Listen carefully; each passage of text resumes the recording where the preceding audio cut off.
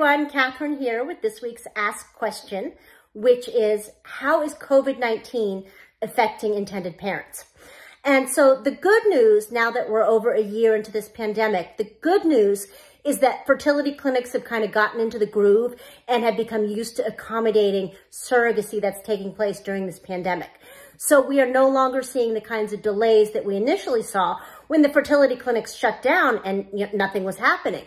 So that's good.